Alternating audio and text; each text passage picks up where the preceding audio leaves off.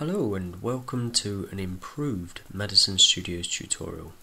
In this one we're going to be going through graphic styles within Adobe Muse CC. Can't think of anything else more to say, so let's crack on. So at this stage they can interact with it just like they would do on the web. They can go onto its pages, view the contact details, and I've just put in a little Google Maps placeholder, as it were.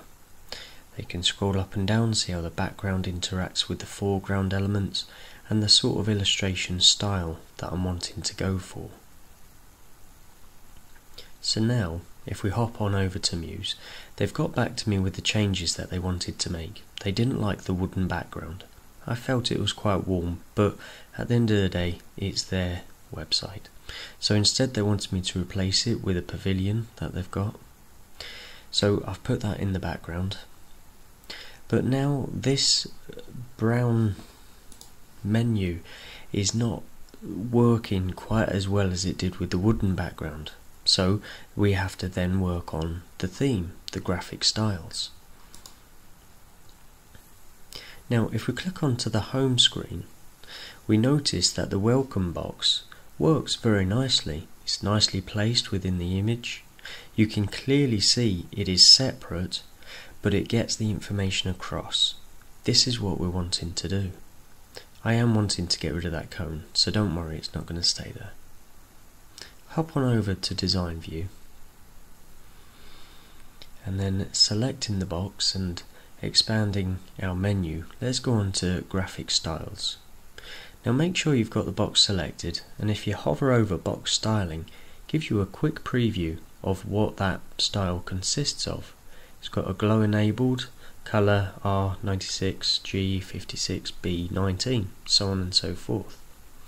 If you go on to style options simply by right clicking, you can also see the style settings.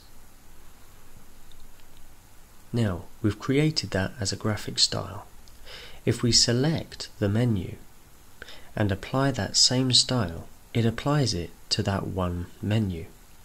But of course we want to apply this across all of them, so select the whole thing. Move it into place, and now this does require a lot of testing, so bear with me. It is going to flip from preview to design, an awful lot. Now we want our design to be consistent, and we want to use all the elements we can within Muse. So I'm using the Align panel to make sure that's done.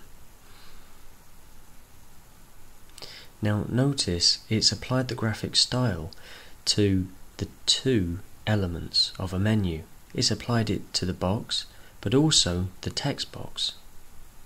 Even selecting none doesn't get rid of this. So, in my opinion, just simply get rid of it from the text box. And there you go, it's fixed. The colours are wrong at this stage, but of course we're only just working on it, so. Now, that isn't a true reflection of what it will be like on the web. Very close, but not the true. Let's move it up, and we'll preview it again, just to see. Okay, well the spacing between them both is better, but it does seem to be extremely faded, doesn't it? You know, compared to that welcome box. Anyway, we'll work on that a bit later, even though the style is consistent. Now, also with the home, what's going on, and venue hire words, we're going to need to set up a paragraph style so that it's the same as this welcome. So, click on that.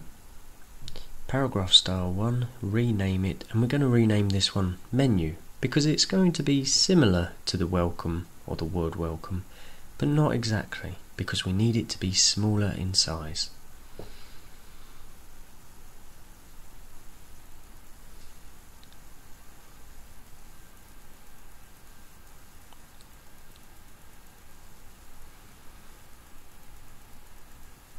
And with a simple click, menu. Now notice it's copied the exact size, but we don't need that, so let's make it 18, and obviously with a few tweaks along the way.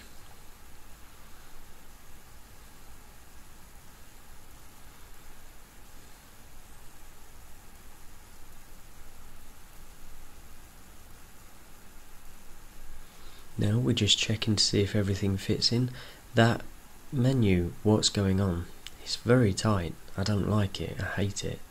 So we need to adjust that. Now at this point we're just adjusting the size of it, because that menu, Saturday nights, it keeps adjusting. So we're going to continue refining it all the way. Now notice at this point, just over here the menu has a little plus icon. I'll show you how to sort that out in a bit.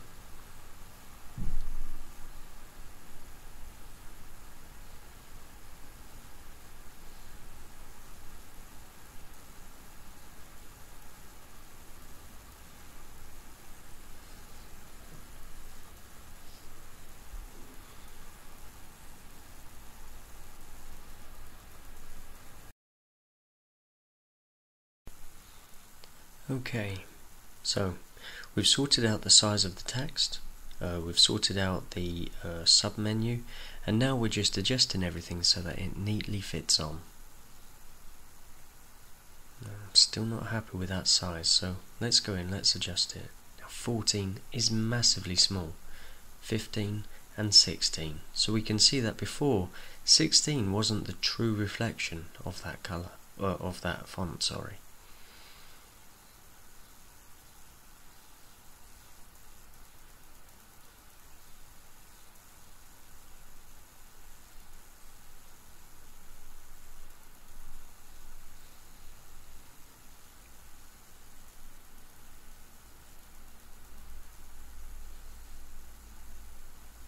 Just checking that that's in the center. Now let's apply that to Saturday nights. Now, did you notice it reverted back to its original size? Now, to get rid of that arrow, I've redefined the style, and that's been reflected back into the Saturday nights menu, or sub-menu even. So to get rid of that plus, simply right click and you can either clear overrides or redefine style. Now I want to edit the original, which is going to show me where the file is, what it looks like. Okay, so we're looking at a TIFF file and we're going to want to go into Photoshop to edit it, because we'd like the colour to be consistent with the type. So now you're getting a really good nosy of all my files. Let's go down. Nope. Bamba. And there we go. So, the quickest way I would do this, select everything within that layer, solid colour, get your hexadecimal code.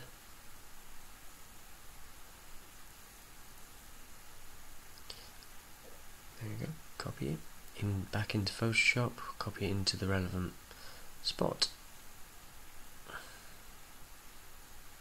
There we go. Now at this point do turn off that bottom layer, because otherwise you're going to end up with an annoying white haze. Don't forget to save this, and the great thing with Muse is we can save it as native Photoshop files. It works with them brilliantly, and when it uploads it, turns them into TIFFs or JPEGs accordingly and optimizes them. Absolutely brilliant. So then we don't have to have loads of different file types, we can just keep it Photoshop. Beautiful. Okay. So, that fade is still too much, but everything's going okay. Now notice that welcome. It's changed because we've redefined the style. So, we don't really need it linked, but I do remember it was 72 point and ragged left. And we're going to unlink the style, because then anything that was going to happen to those menus, because they're linked to that paragraph style, it would have reflected back again onto that welcome. So by unlinking it, we've broken it. Now we're just adjusting everything, and that really does need sorting, because it is getting on my nerves, that fade in the background, but but for the purpose of this tutorial it does absolutely fine.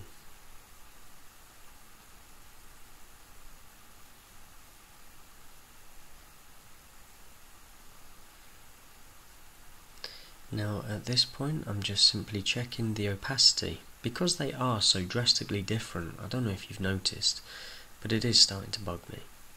So I'm going to go into the menu and I'm going to see what the opacity is of that menu. Now the box was coming out at 43%.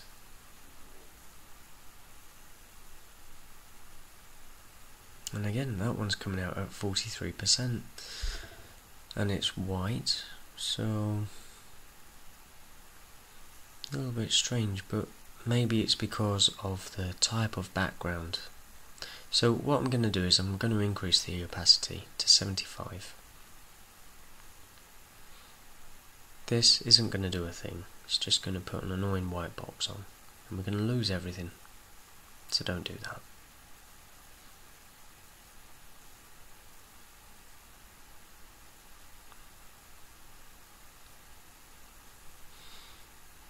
And that concludes the tutorial. It's very basic, but thanks for watching.